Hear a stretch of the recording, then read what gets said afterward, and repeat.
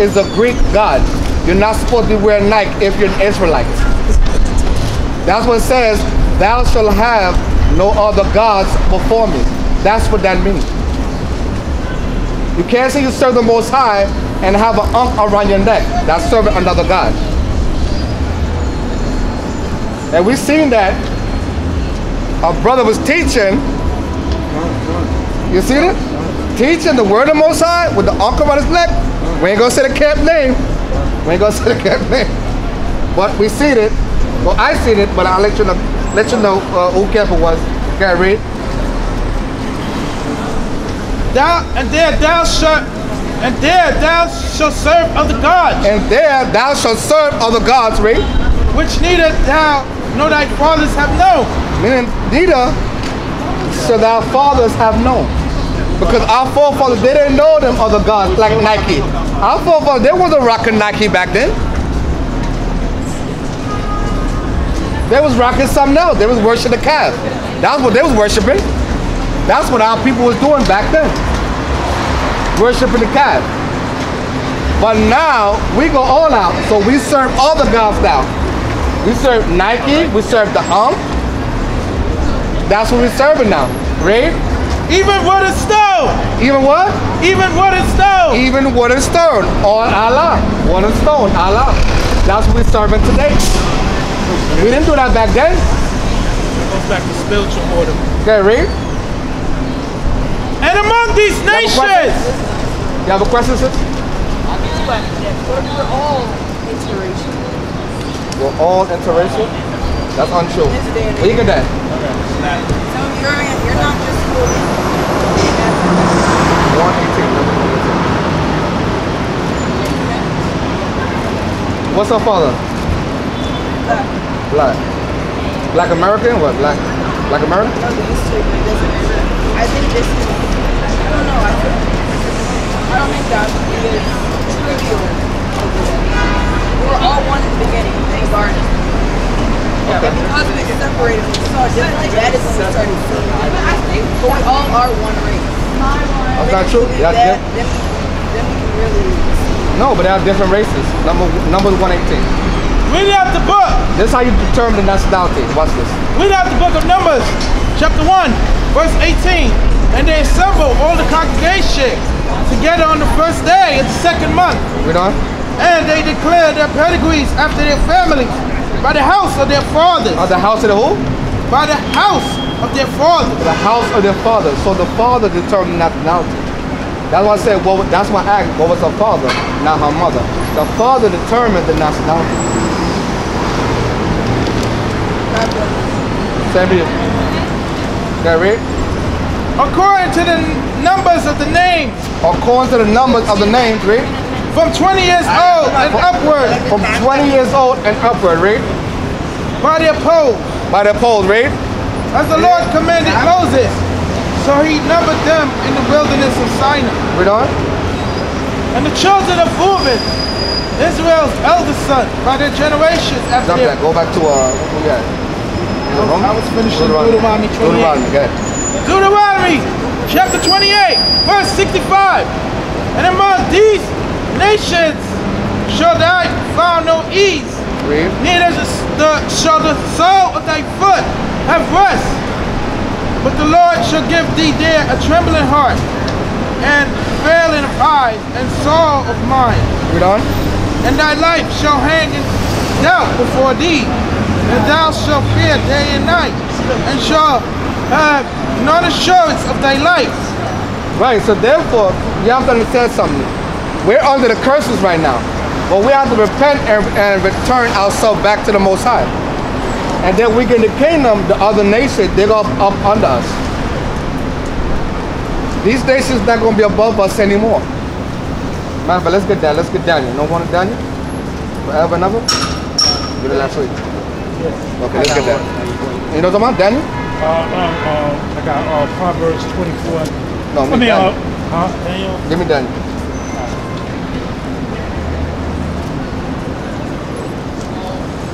Daniel. Yeah. Reading out the book of Daniel, chapter 7, verse 8 Verse 18. But the saints of the But Most the High. saints of the what?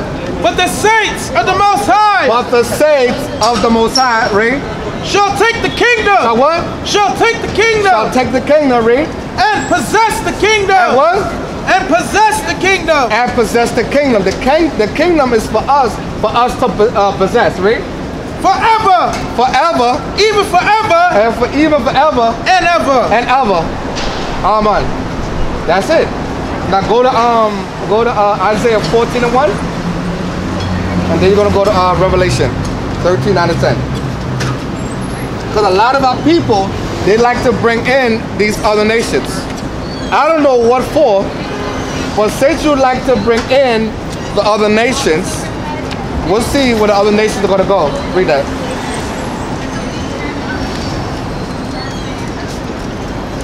Isaiah chapter 14, verse 1. For the Lord will have mercy on Jacob. On the what? For the Lord will have mercy on So Jacob. the Most High said He's going to have mercy on Jacob, read. And will yet choose Israel. And what? And will yet choose And Israel. He will yet choose Israel, read. And set them in their own And He will land. set the Israelites in their own land, read. And the strangers shall be joined with And them. what? And the strangers shall be joined with them. And the strangers, meaning these other nations, are going to be joining with us. Whites, Chinese, Japanese, Asians, whites, who? Africans, Arabs, East Indians. Anybody that's outside of Israel, they're going to slavery, right? They're going to be with us, right? And they shall cleave to the house of Jacob. And they shall cleave to the house of Jacob, meaning they're going to be next to us. They're going to be like this, but not actually like that. Right? And the people shall take them. And the people shall take them, And bring them to their place. meaning that we're going to take them and bring them to their place, right? And the house of Israel And the house of Israel, right, shall possess them. shall possess them, right? In the land of the Lord for service. In the land of the Lord for service and what? And handmaid. For service and who? And handmaid. So they're going to be our servants and handmaids, right? And they shall take them captive. And they shall take them captives, Whose captives they were. whose captives they were, right? And they shall rule over their oppressors. And they shall rule over their oppressors. Who is that going to do? The other nations. They are oppressing us, so guess what? We're going to rule over our oppressors. But when that time comes, not right now. Read. And it shall come to pass. And it shall come to pass, meaning it shall happen, read. In the day that the Lord shall give thee rest from thy sorrow. Therefore the Lord shall give us rest from thy sorrow. Because we need rest. Because we can't have rest right now. Because these other nations are ruling on top of us. And they're making our life a living hell. Read. And from thy fear. And from thy hard bondage. And from thy fear and from thy hard bondage, read. Wherein thou wast made to serve. Wherein thou was made to serve, read.